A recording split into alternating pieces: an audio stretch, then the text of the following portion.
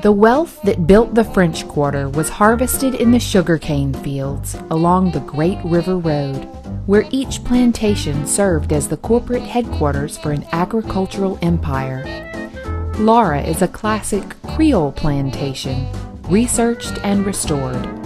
The guided tour is adapted from Laura's personal memoir, spanning 4 generations of female owners. It's the story of a Creole dynasty and how their traditions clashed with a new American government.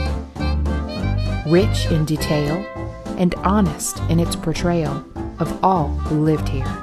One of the largest plantation complexes, all 12 buildings are on the National Register, many built by the skilled craftsmanship of enslaved Africans. See original artifacts, family heirlooms and furnishings, and authentic slave cabins where the West African folktale of Brer Rabbit was recorded.